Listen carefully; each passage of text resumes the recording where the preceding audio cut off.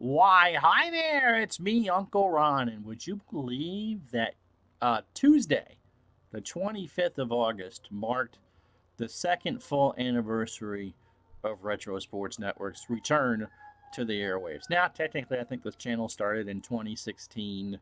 Uh, not don't know why actually. Oh, because I'd started to do some games and didn't want to clog my main channel, which now has been pretty much abandoned, with repeats or replays of games that I was doing.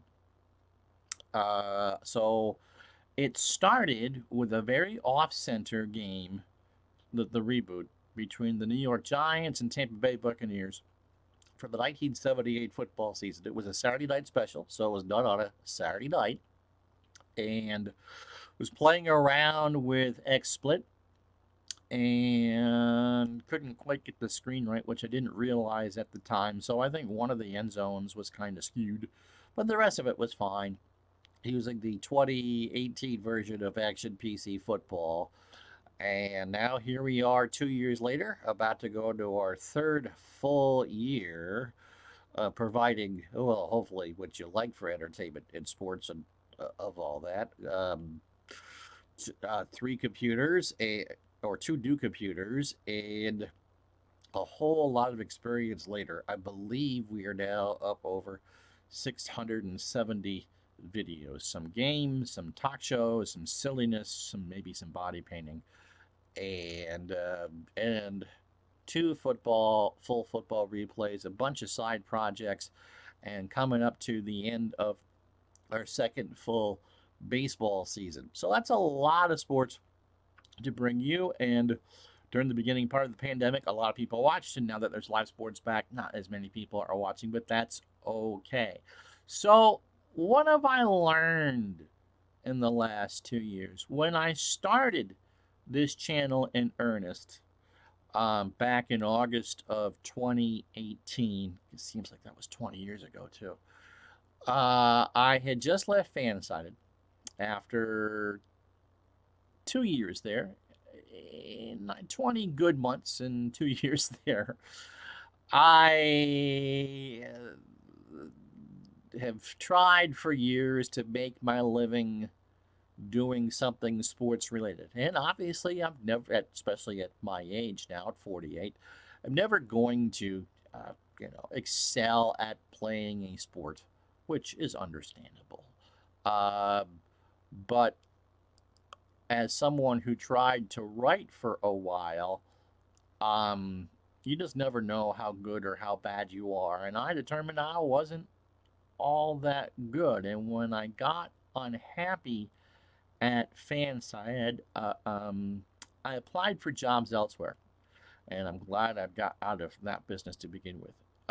And applied for a job I knew I could do, which was write news and basic opinion on another website 3 or 4 nights a week and get paid for it, and paid in and write in a hurry, which is something I had spent the last 2 years pretty much writing under self-imposed deadlines, and all the training I had before at Bleacher Report, including doing live blogging, which you're doing without any editing, and on a wire, and all that, working from home and all that. And so I had pretty much done that for about 5 years, and when I applied for the job, I never heard back.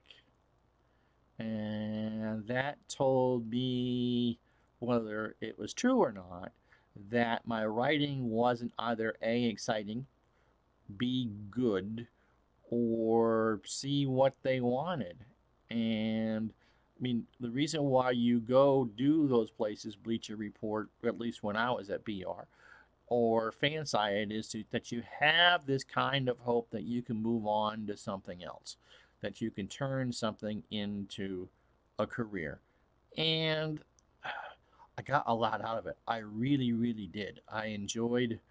I got paid by Bleacher Report to cover a World Series, which is, as a baseball fan, is the ultimate thrill. The ultimate thrill to get paid to cover a World Series. And Pablo Sandoval's torching of Justin Verlander in Game 1 of the 2012 World Series will go down as one of my all-time favorite moments, because I live blogged it, and I got paid to live blog it. I got paid to cover a Masters and a Players Championship.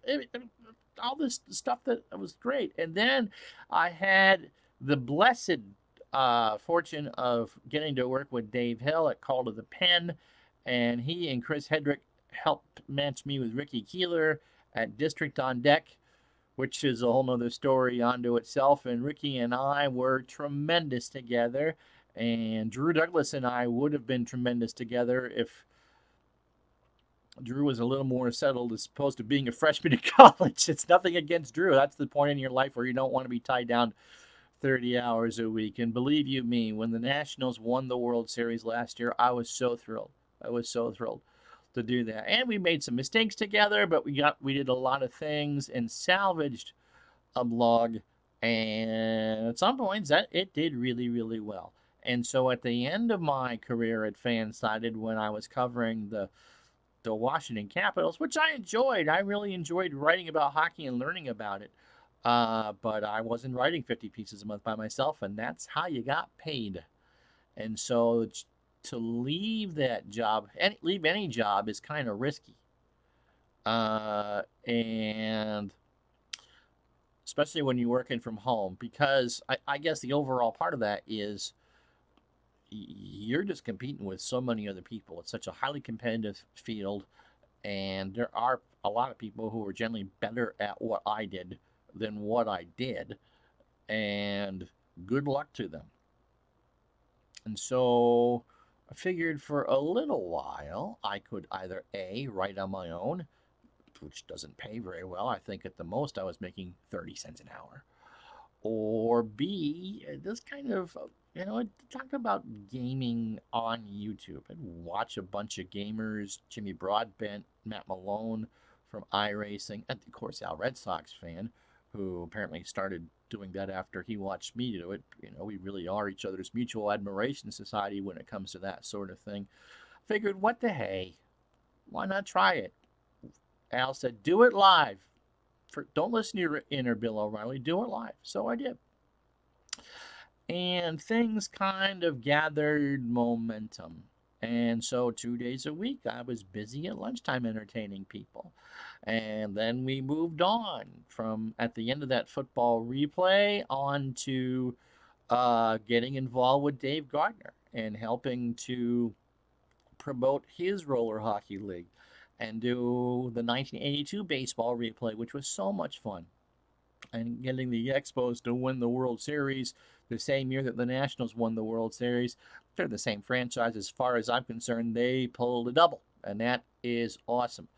And then we started Digital to Dice, Dave and I. It was Dave's idea. I kind of went, another podcast, great. I haven't done any of those in my entire life. Certainly maybe not close to 1,000 of them at that point. But I found the right guy, I found the right project, and I found the right working relationship. And so a year and change later, we've just done our 53rd episode. And so somehow I was able to turn this into something I really wanted to do. Now, I could work harder at it.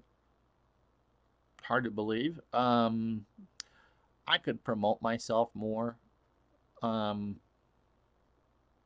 could really, really push the Patreon thing, which you see it during a baseball game, but I just keep quiet and take a drink in the middle of it. But I don't. I mean, a lot of this, especially in this year, is much more just keep your mind off of things and produce and entertain people. And that's what I hope I do, is primarily entertain people. Some people like stand-up comedians. Some people like dramatic movies. Everyone seems to love the Hallmark Christmas movie when big city girl moves to small town Vermont and finds the man of her dreams covered in puppies and dark chocolate. That's not me. I entertain people by A, giving, I guess, some nostalgia, but B, doing, trying to essentially, in my mind, produce, if this was a writing thing, produce the stuff that I'd want to read. And so that's the thing. I mean, this channel on YouTube has grown from nothing to 725-ish subscribers. Uh, Twitch has 135 followers and X amount of subs, and I certainly wouldn't be able to pay any bills with what I make from this, but it's better than nothing. Yeah, I do okay doing this, and I've got to interact with you all in some way or another. I get 2 or 3 emails a week from people, which I appreciate, and the ones that tell me that I do a great job, I gloss over quick because I never believe it, and the ones that tell me I'm full of crap, sometimes I laugh at, and sometimes I share with other people. And go, can you believe that? What have I learned over the last 2 years? You're not going to make everybody happy. That's number one. People don't like the way that maybe you play a game, or how you play a game, or you don't play their game enough, or your beliefs and how something should be done is very different from how they would do it. And people are not shy on the internet. They're going to let you know whether they don't like if they don't like your stuff or not. The ability of when to go live and when to tape is always interesting. The connections that I've made in the industry. This is such a small industry, this hobby of ours of playing older sports games, where we've talked to game creators and quick play creators and had chats with beta testers for games and gotten to look at things and just get a general sense of what a tight community it can be. And going back to what I've said time and time again, this is the golden age of sports sim games. You can pretty much play any sport you want. You can pretty much recreate any season or any championship that you want. And you can do it generally in a quick play, a medium play, or a long play fashion. You want a full football game on the tabletop, you can do that. If you want to roll out a rugby match in about 30 seconds, you can do that. In fact, I have done that. It really is just amazing that you can kind of pick your poison, if you will, and do it. The close friends I've made through this process: Al, Red Sox fan, and Dave Gardner. Quality people, more than just partners, but genuine friends. Baseball demos who has no idea how good he is. ID Jester, who I wish would come back to doing some sort of sports sims. Don't go overboard with it, but would do something you enjoy. Tabletop Delaware and Chris, who I interviewed one night early on in my channel and just felt a kinship to that was unbelievable, even if he does root for that god-awful team in Columbus. The ones that I talk to on a daily basis in Facebook: Ivan Diaz from Time Travel Baseball, Kurt Berglund from Pine Tar Baseball, Anthony Crooks from Glory Days Boxing. I'm telling you, it really is just a small knit community. There's no EAs here. There's no Activisions here. There's no Blizzard Entertainment. It's all just people who, how could I ever forget? And we still have to post the interview that Dave and I did with Roberto Schiavini. It's done. We just have to record it. Just people who you'd want to have a beer with, that have a passion for sports, specific sports, that just shines through. And every time I see Al do a boxing match using Glory Days Baseball, you can just feel the love in the cards, although you're beating the crap out of each other, and how Al just kind of gives that extra oomph. When Dave does a shootout hockey project, you could just feel the metamorphosis of how that kind of goes together. Um, I don't know how many games of action PC sports I've played in the last 10, 15 years, but showing it off every day, knowing how that goes together, and never feeling to be amazed at what I don't expect to happen. That there's always that level of, no, did I just really see that? Did I just call that? Whether it's a walk-off home run by Mario Mendoza, or the night that Dave Gardner had the lights go out in a hockey arena, or Ellis Hobbs returning a kickoff at the gun to force overtime for the 2007 Patriots in that series that we did. It's just one of those things that it's like a good book. You never know how it's going to turn out. Yep, blowouts happen in every sport. 6-0 games in hockey, 20-point games in basketball and football. One team get 9 runs in the bottom of the first in baseball, and then they got to fill in an hour of every time. It all happens. It all happens. But then there's those rare times when you really do get everything you don't expect. And that's what makes me want to come back and do it. There's been a lot of days this summer that the last thing I wanted to do was stare into a camera and improvise for an hour doing a ball game. Once I got going, it was fine. But going there with whatever was going on in the world or whatever was going on at home with my wife and her continuing physical struggles, the last thing I wanted to do was sit there and go, it's the following is a live presentation. And some days I didn't, but a lot of times I did because it gave me something to do. And once we got going, it gave me something to look forward to. And I love the fact that most times in the chat, it really is kind of a back and forth. And I'll look over like this, and someone will throw up a stat. Well, this is what happened in the real game. Or so-and-so threw a 2-hitter here, or this was somebody's major league debut. And it's like getting handed a piece of paper on a truck, or hearing something in your ear from the truck. And going, oh, by the way, blah, blah, blah, I hit 7 home runs in 4 games in this series in real life. And so, yeah, I mean, that's what this is all about. The connection with you guys, the friends that I've made doing this. I've just said that sometimes it does feel like work. Well, it never really feels like work. I hope at some point in your life that you find something to do that you can do that you might be able to get some money and some pleasure out of that feels like a legitimate joy to do, as opposed to the drudgery of, let me put the widget inside the widget inside the widget.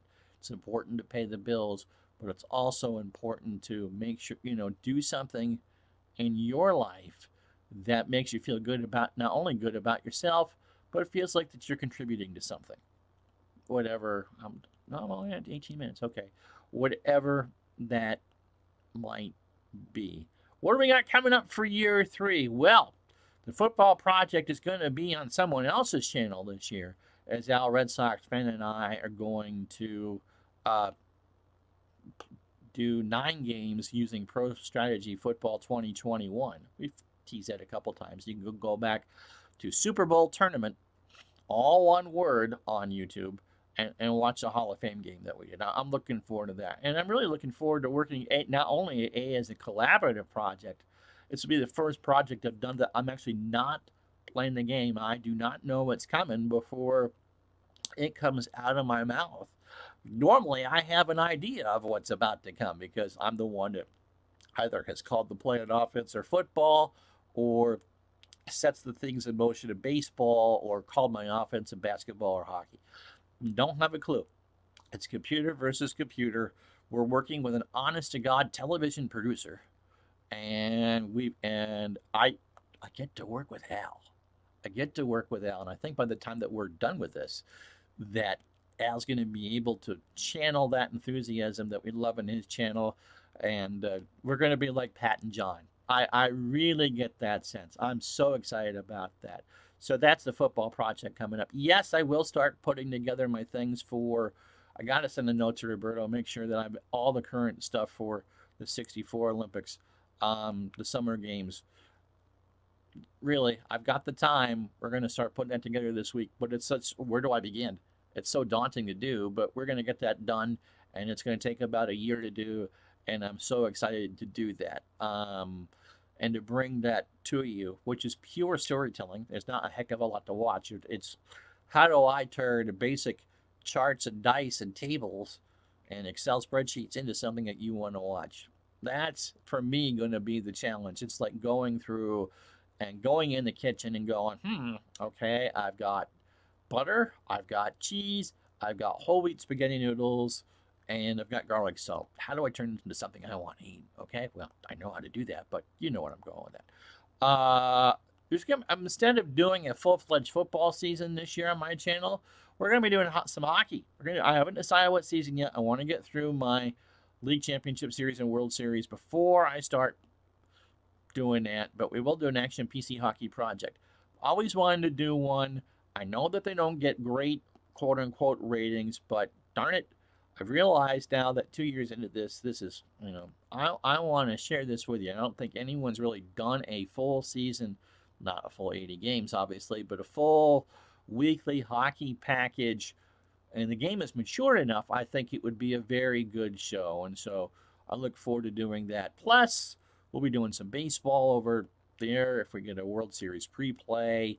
And we're going to be doing, I think it's going to be 49 is the season I'm going to do in 2021.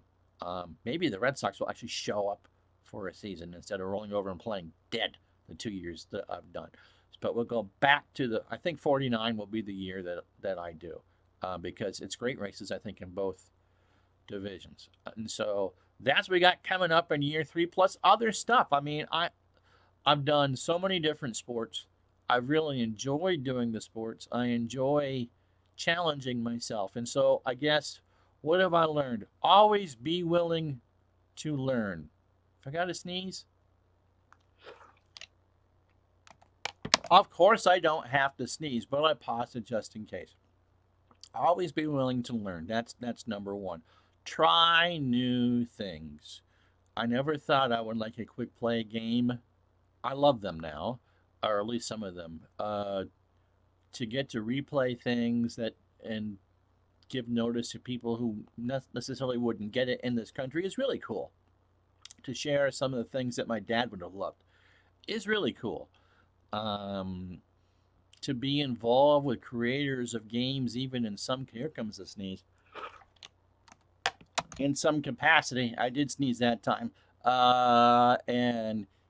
And see what they can produce and promote what they're doing, whether it's a little game or something that, like another sneeze coming, hold on, really? Or not, is a thrill. To do a weekly podcast, to share what we like and what we don't like, and to share your experiences and have a full-fledged conversation with you in the comments once a week has been wonderful. Practice makes you all better, of course.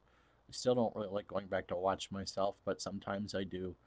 I always wanted to be a broadcaster. The thrill of, one of the nice things about covering the Nationals on a nightly basis before is I'm trying not to sneeze again. Am I going to do this again? Really? No. One of the nice things about covering the Nationals before was that even on a night when you didn't really want to do it because they were either not playing well or it's the third game against San Diego and it's 4 o'clock on a Sunday afternoon and you'd much rather be doing something else than covering yet another game against the Padres, is the crowd. The crowd gets you psyched up. Hearing that noise and knowing what's about to happen. I'm sure it's the same for a musician on tour. Like, oh God, where the hell are we tonight? West Lafayette, Indiana. Where were we last night? Muncie, Indiana. Why are we playing in Muncie, Indiana? Because we're getting paid to play in Muncie, Indiana. That's why.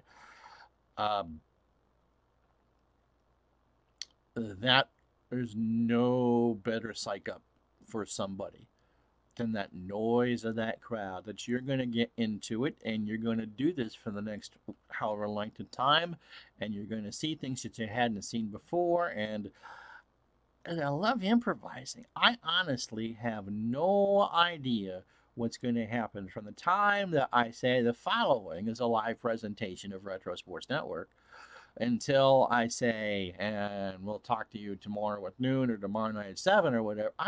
Whatever else happens in there, I have no idea. Yeah, there's a game involved. And that's the thrill, is that you're on your own on this ledge and you just don't know what's going to happen outside of there being a game involved in the course. You could have a no-hitter, you could have a 20-0, you can get a case of the giggles, you could have some spirited debates, and that, to me, is the thrill. You just don't know what you're going to do, and there's nobody in your ear saying wrap it up. There's nobody in your ear saying slow it down. There's nobody in your ear saying that you suck. It is, yeah, I mean, that's primarily the draw. I don't know what's going to happen. You don't know what's going to happen. And again, I don't care who wins. It doesn't matter. I am fans of X team and Y team and Z team, but if I feature them and they don't win, it really doesn't matter to me. I want the best story. And so, yeah, usually my projects run about 18 months.